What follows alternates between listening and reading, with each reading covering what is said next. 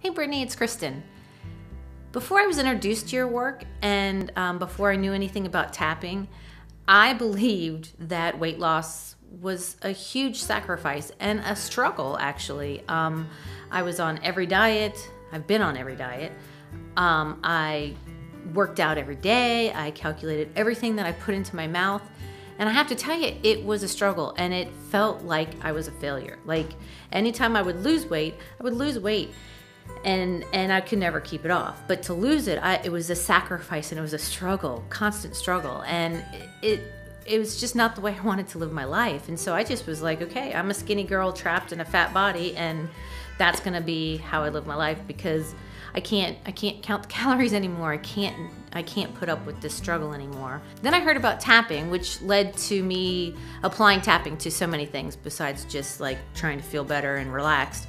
I started trying to find ways to use tapping to lose weight, and that's how I discovered you and skinny jeans. And my biggest aha out of that first program was the weight is just a symptom, you know, and it gives me information that lets me work on healing things within myself. The other aha deals with emotional eating. I really associated emotional eating with like bad times and struggle, and really emotional eating is about connecting to those times in your life that you're the happiest, you know. That was an eye-opener for me. So I'm really excited about actually connecting the internal me, the one that's fit and trim and stuck in this body, to a point in the near future where I am what I feel. And I'm really excited about that.